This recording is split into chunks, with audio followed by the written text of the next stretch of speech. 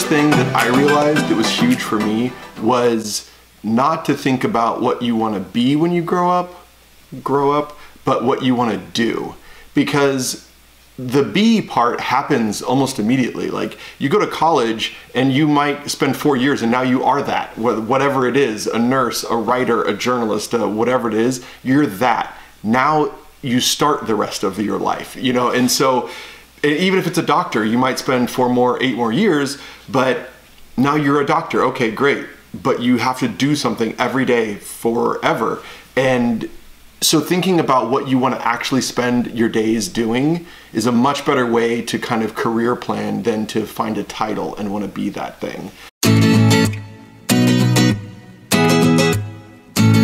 So what I do, most urban planners work in cities, counties, or for the state. And they are kind of architects on a city scale. So all of the things that dictate where commercial land uses can be, or residential, or municipal buildings, how big, tall, wide, etc. buildings can be in a city, is dictated or at least managed by urban planners. But what I do in the private sector is I essentially become the counterpart to that on the other side of development. So the majority of our clients are developers that I work with anyway. So if it's a new residential community, I do the work that happens to make that a reality before you see construction. So when it's still a farm or that empty lot that's been in town forever or whatever it is, there is about 2 years of work that goes into making that something bigger and better before anybody sees anything happening. But I also do smaller stuff. So if a restaurant wants to have a patio, there's a lot of permitting and entitlement that happens for that. I handle that for them as well. So it's a wide range. It ends up at the end of the day as like a project manager for development. Right? But at the end of the day, you have this kind of thing that you were a part of that gets created, and that's kind of fun.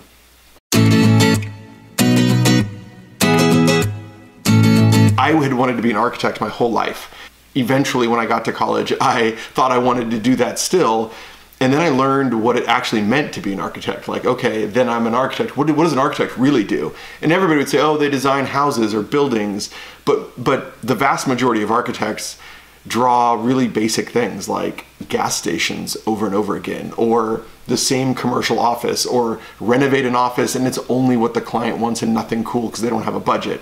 And when I started thinking about that, it really changed the direction that I went. And then I actually didn't even go to college right away. At that point, I decided to just take time off and have fun. I spent 5 years before I went back to school, and I wouldn't trade those 5 years for the world.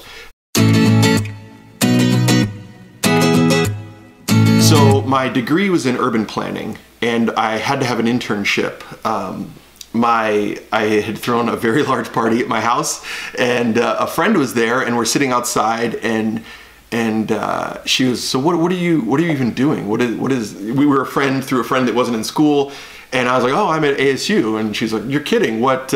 Most people didn't think that because I was at least 5 years older than everybody else who was at school. And I said, oh, I'm in urban planning. And she said, oh, we're looking for an intern for urban planning. And I was like, what? Who's we? What do you do? Turned out she was an attorney and worked at a law firm.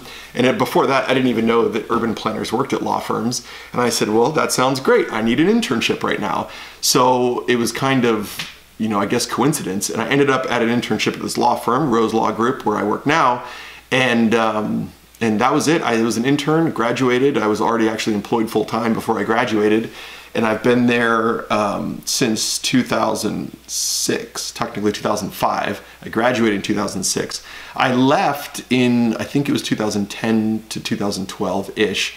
I started an internet startup company. We also started a photo booth company, and we had a special education contracting company all at the same time. Wow.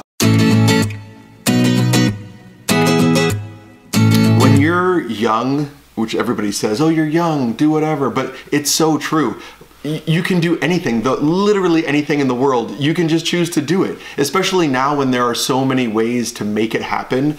For my blog, I've had people approach me and say, hey, I'm planning this trip throughout like Scandinavia. Would you want to sponsor me? Here are the other sponsors I've lined up. Here's what we're going to do. And we're going to post it all on social media. And I say no, because that's not what I'm doing, is sponsoring people on that. But I'm amazed that somebody who really is just some kid from somewhere who's lined up sponsors, they're getting their whole trip paid for. I mean, there's so much you can do. You just decide to do it and you do it. Okay, sounds great. Thank you so much. No problem. Thank you.